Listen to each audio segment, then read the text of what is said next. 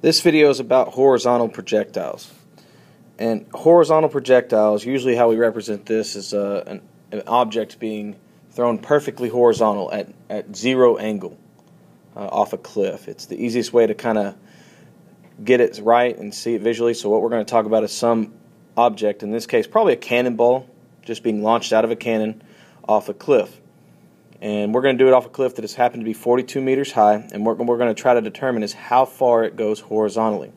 And this ball is going to come off at 100 meters per second. Now, the way we define a projectile is a projectile acts as it's an object that's launched basically perfectly horizontal or up into the air, where the only thing that is affecting it is gravity. So a projectile is an object that moves under the influence of just gravity only. It's the only thing that causes the object to accelerate.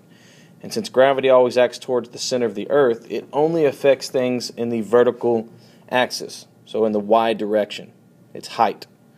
It does not affect things in the horizontal direction at all. Horizontal is not affected by gravity. Everything will continue to go in its place. And while we're doing these projectiles, what we're going to do is we're going to ignore wind resistance. We know that it affects it. We can talk about how it accounts for it and things like that, but we're going to ignore it and calculate as if it's not there. So right now we're going to take a look at the cannon from the front view, and then we're also going to take a look at the cannon from the top view. And it'll help us try to understand these things. So if you were to view the cannon from the front view, somebody shooting it towards you, you would only see the object falling. I mean, the cannonball might get bigger because it's getting closer to you, but you wouldn't see it in projectile motion. You would just see it come off the cliff and begin to fall. And so because of that, the velocity in the y direction is 0 meters per second, and we can see gravity pulling it down at 9.8 meters per second squared. And in this case, we know the cliff was 42 meters high. I don't know why I put meters per second on that. Put meters on it. There we go.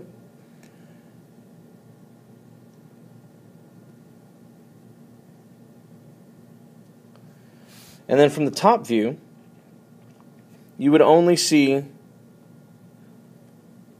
the ball traveling in a straight line.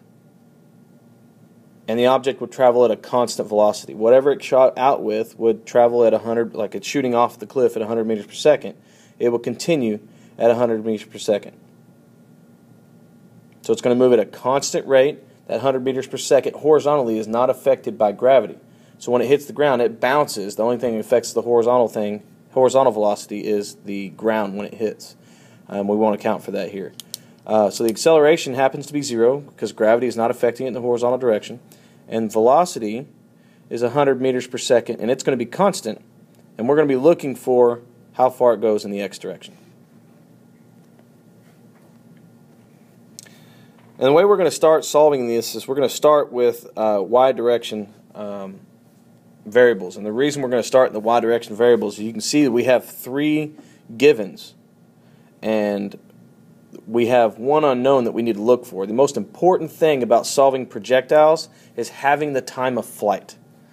So before you move forward, the first thing you have to do is find time. That's number 1.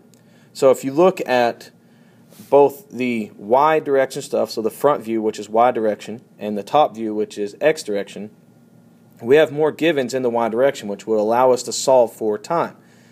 And having said that, we're going to start with the equation where the change in y equals v naught t plus 1/2 at squared.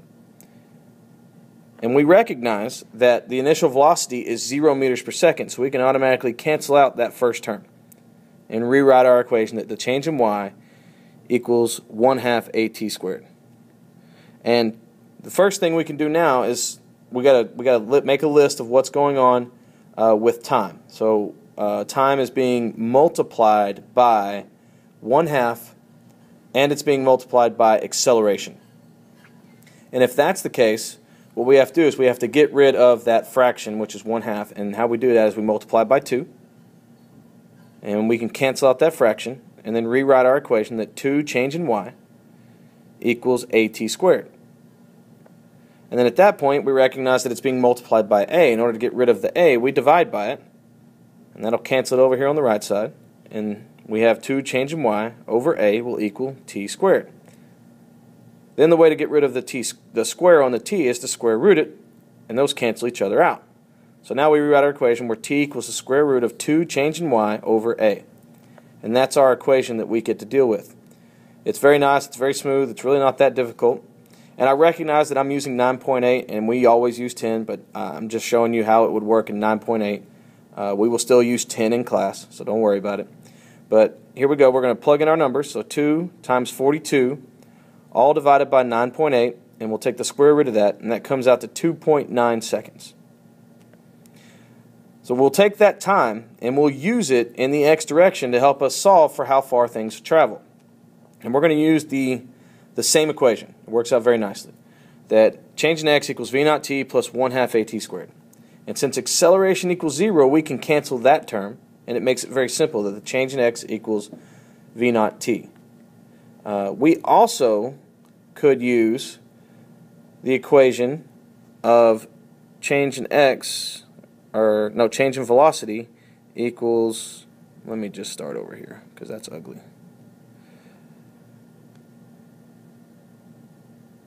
Change in velocity equals the change in displacement,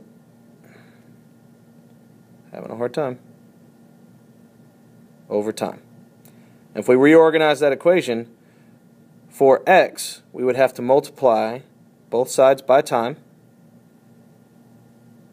Time cancels, and we could rewrite our equation that change in x is going to equal velocity times time, which these are very, very similar equations. And so what this equation, the original equation that we wrote over here, that the change in velocity equals the change in x over time, is a constant velocity equation.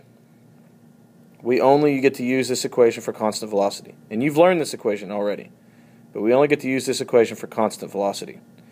So having said all that, it's constant velocity equation. Things in the x direction are traveling at a constant velocity because that's what you see from the top view, and that's how we're going to use it. So I'm going to go ahead and erase all that real quick, just to give myself the correct amount of room.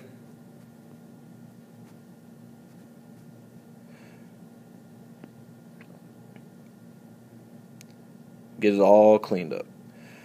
So if we were to plug things into our equation over there in the red, change in x equals v naught times t. Our velocity is 100 meters per second coming out of the cannon, and since it's going to stay constant, it's going to be 100. And so we'll just start that now.